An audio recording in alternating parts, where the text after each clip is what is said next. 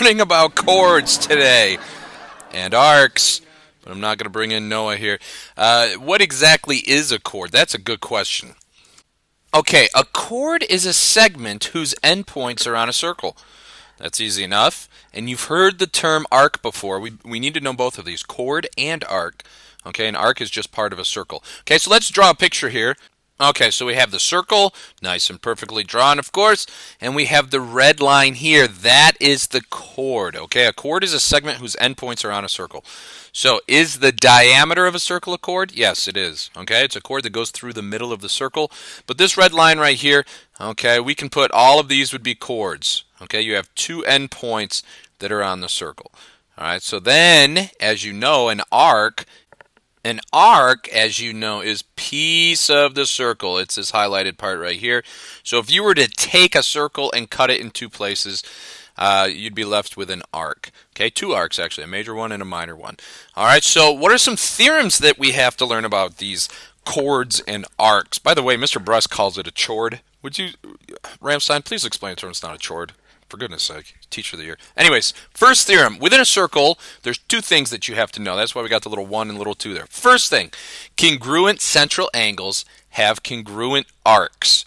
And congruent arcs have congruent central angles.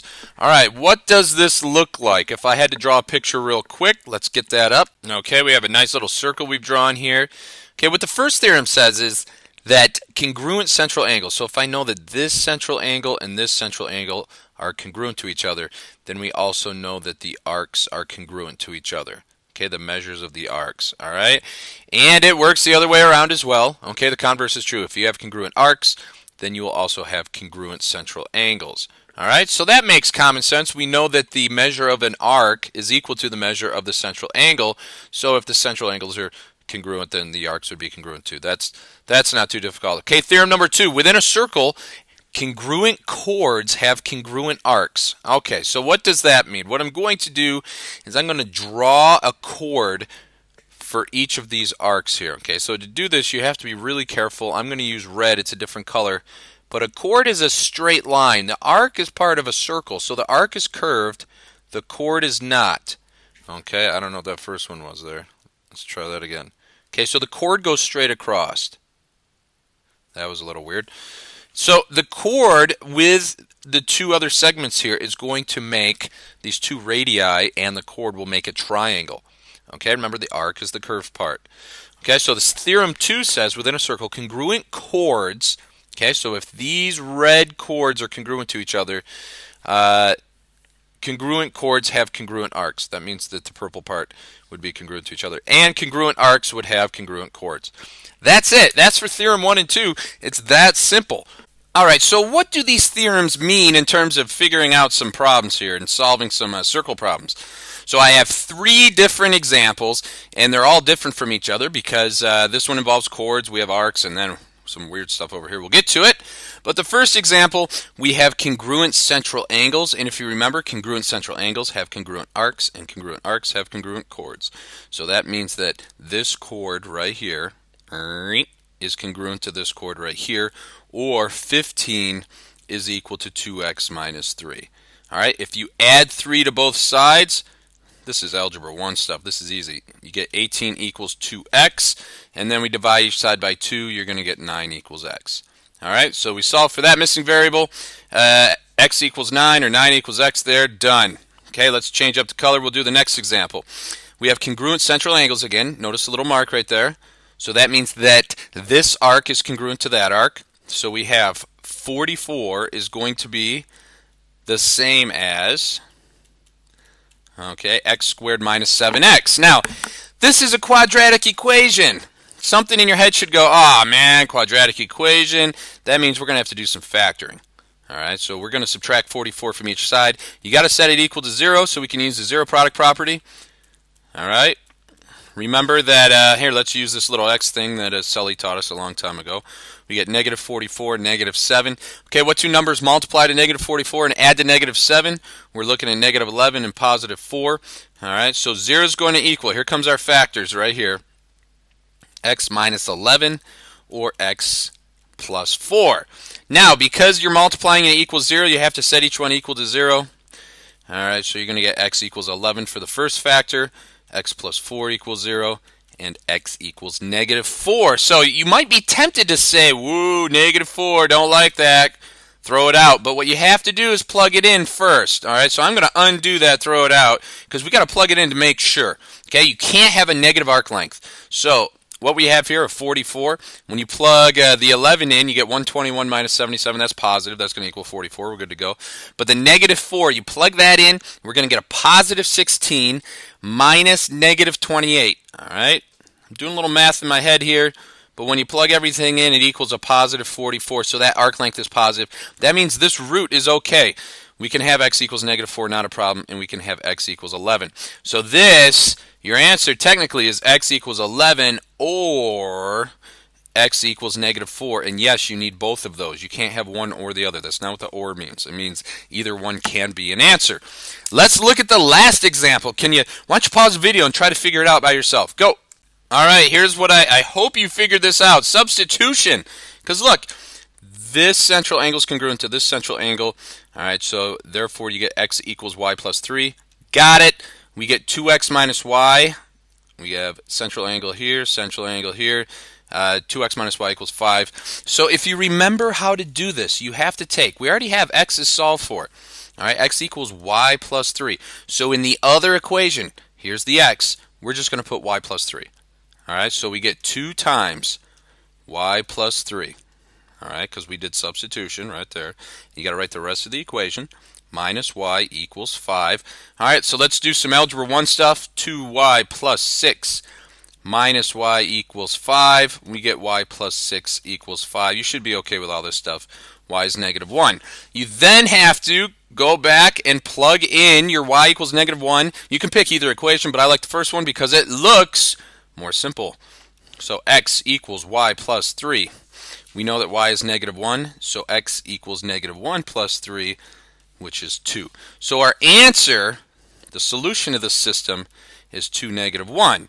So when I plug it in, you have to check both. Again, it's just like the other circle problem. You have to check to make sure that you're not going to get a negative distance here. Okay, so what do we get? X is 2, y is negative 1.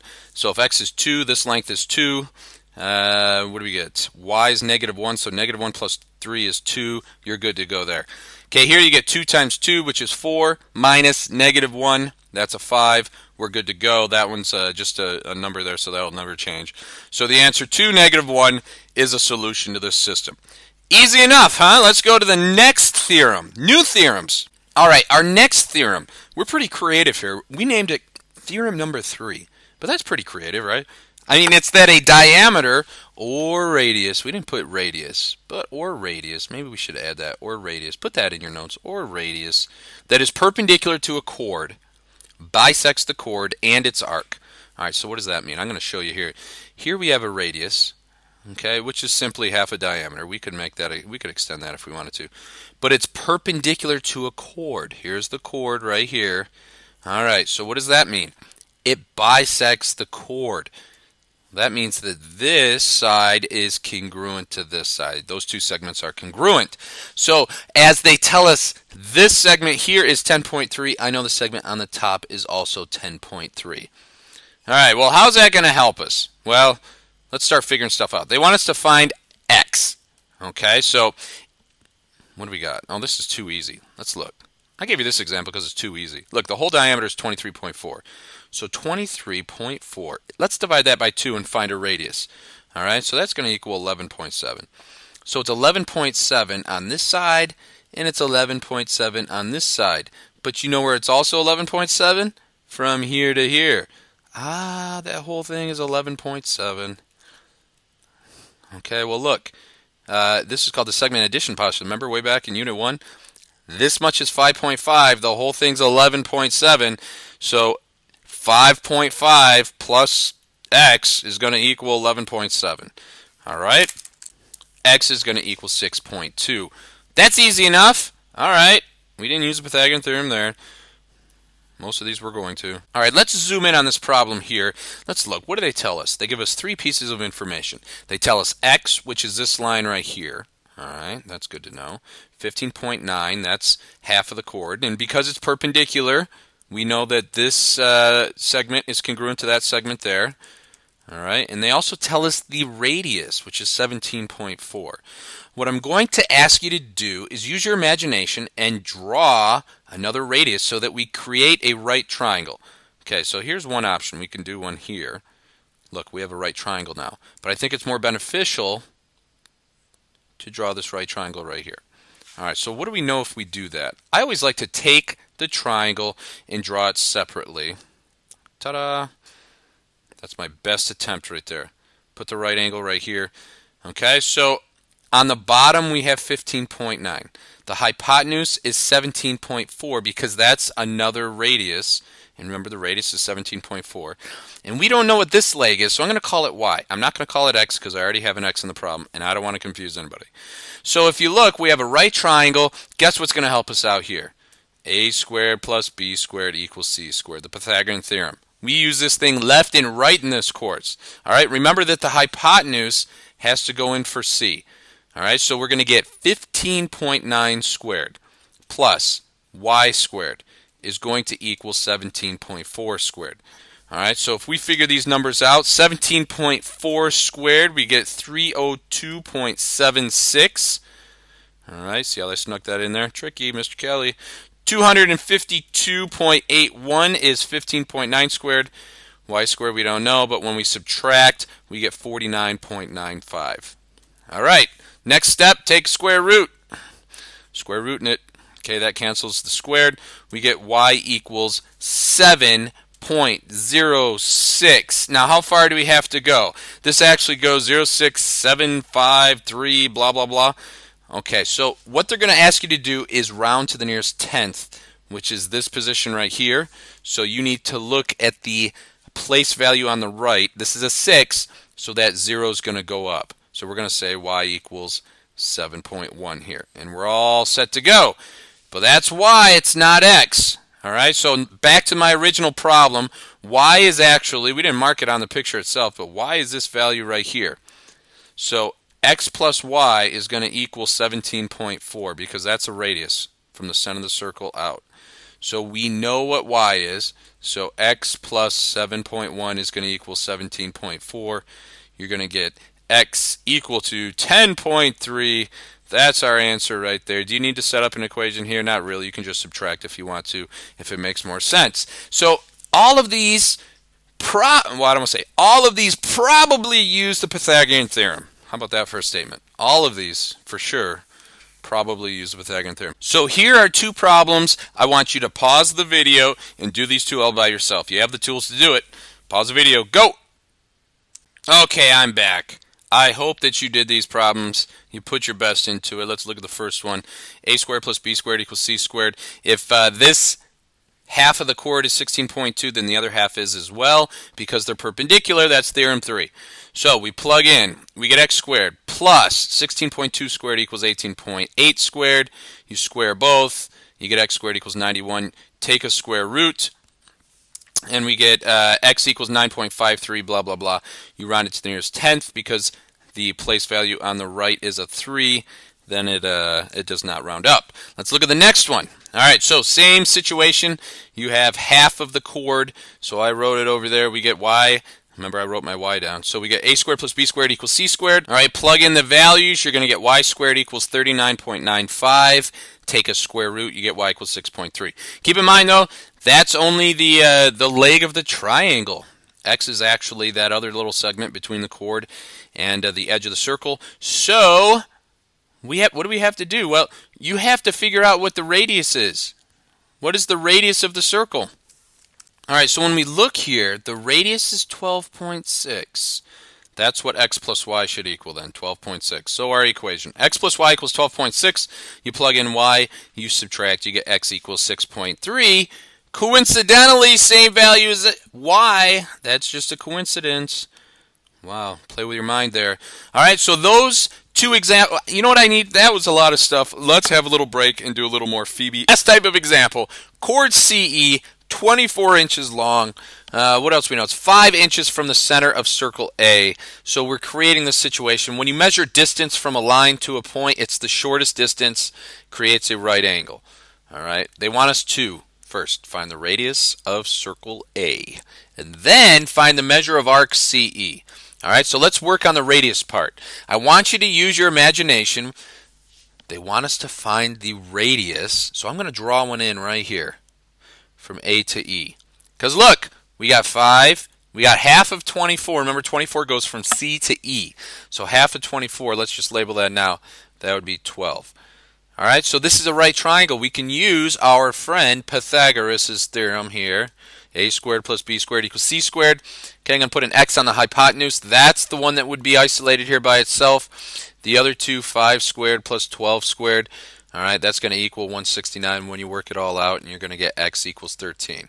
Okay, that's just the Pythagorean theorem. I went fast, but you should know how to do that. All right, so the radius, I'm going to be very clear. The radius equals 13 inches. We know that. That answers our question. The first part of our question. Next one, the measure of arc CE. All right, so let's look at it. The measure of arc CE. One thing that we know is that the arc is equal to, the measure of the arc is equal to the measure of the central angle. So if I draw another line here, and I can find the measure of this central angle, I'll know the measure of the arc. Well, I'm going to draw another line here. We're using our imagination all over the place. If we can find this angle here, then we will know the measure of this arc. Okay, and it would be the same on the other side. They're the same here. Okay, they'd be congruent. Well, how do we do that? How can we find the measure of this angle? SOHCAHTOA. We're going to be looking at the TOA part here. Remember TOA? Tangent. Opposite over adjacent. I mean, look here at the right triangle. What do we have? Opposite and adjacent. Okay, we have an opposite side of 12 and an adjacent side of 5, so we know that the tangent of whatever the angle is, we call it theta, equals 12 over 5. Okay, how do we solve that? Theta is going to equal the inverse tangent. Remember Sully doing this? 12 over 5? All right, if you work all of that out in your calculator, you're going to get a theta value. Make sure that you're in degrees, please. Don't do it. Remember, hit the mode button. Make sure you're in degrees. You're going to get a theta value of 76.3801, blah, blah, blah, blah, blah. Okay, we want it rounded to the nearest tenth, so we're going to round it now to 67.4. That's what theta equals, all right? So that's this angle right here. Now, they're asking us to find the measure of arc CE. That's the whole yellow part here. So we need both. It starts at C, goes all the way to E. So we need the angle that starts on this segment, AC, and goes all the way to AE. So that is 2 of the thetas that we found. So we need 2 of these. So times 2. What are we going to get here? 134. Now, you know what I do is I just leave this in my calculator and hit times 2. And I'm going to get 134.76. All right, so that's the measure of angle. The measure, let me write all this out. The measure of angle CAE. CAE equals 134.76, which we're going to round it to. Remember, we want the nearest tenth. That makes everybody happy. 134.8. And the measure of the central angle is equal to the measure of the arc that it intercepts, so CE. So last part, the measure of arc CE is going to be equal to 134.8. They're the same. And we are all done. Ta-da! Hallelujah. I'm going to leave you with a little more, friends. Hey, make sure that you practice all of these. Remember, if you have questions, ask your teacher. This is Mr. Kelly and Baumholder. Remember, it's nice to be important. It's more important to be nice. See ya!